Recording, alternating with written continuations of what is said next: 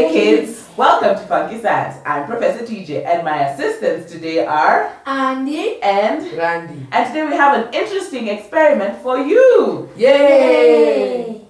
Before we go on with the experiment, don't forget to like this video and subscribe to our channel.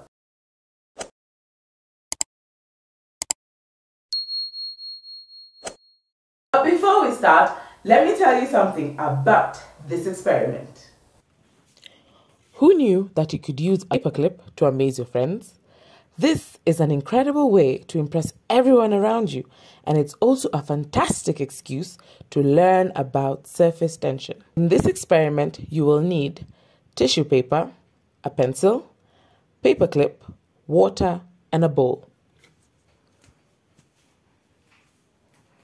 And remember kids, always have an adult present as you're doing this experiment. Safety first. All that time. We can start the experiment? Yes. Fantastic. So Randy, what I want you to do, pour for me water inside the bowl. Pour all of it, all of it.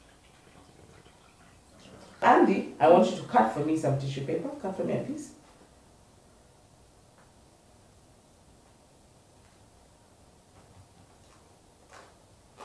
Fantastic. Thank you. So, does he cut again? No. Because I don't think that. Okay. What's that supposed to do? Now, I have two paper clips here. Yeah? Yes. If I put them inside the water, what do you think is going to happen? It'll sink. It'll sink. It'll sink, yeah? So now let's do the experiment.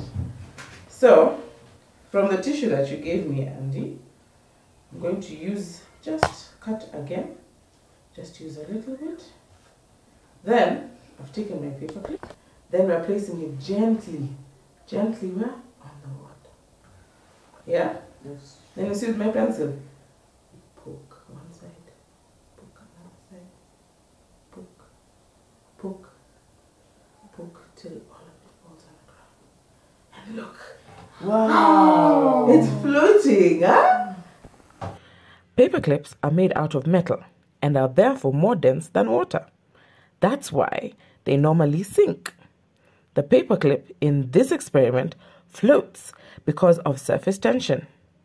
It's actually the surface of water that's holding the paperclip up.